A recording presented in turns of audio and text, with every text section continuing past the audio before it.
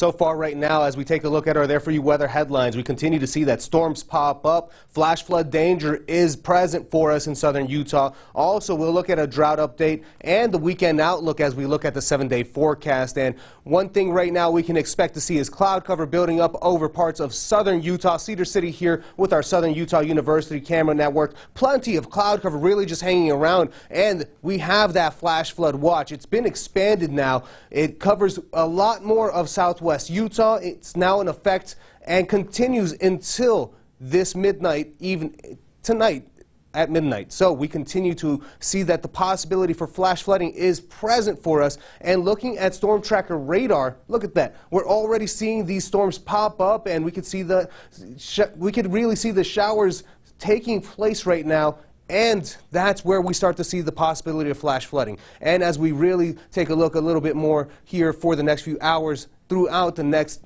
for us in Salt Lake City, we even see the possibility of some shower activity here. So that can be something to keep in mind. Of course, the drought, we continue to see it increase and not that great. We have added 4 points for parts of our exceptional drought, and it is looking not that well, even though we've been getting all of this rain. And it unfortunately has just been sliding right off, creating flash flooding issues. Again, spotty showers are possible for parts of northern Utah, but the heaviest rain will still be towards southern Utah. These are all slow-moving showers, so that's why we expect to see that expected potential for flash flooding is over in Capitol Reef National Park, Grand Staircase, Escalante. We see probable in Bryce Canyon National Park. These are areas where we're going out. Please avoid Slot Canyons today and even maybe tomorrow. And as we look ahead at Futurecast, today we expect to see the showers continue a little bit into the evening time. Friday, just like clockwork, once again, we see that, and even into Saturday, so we're not fully out of there.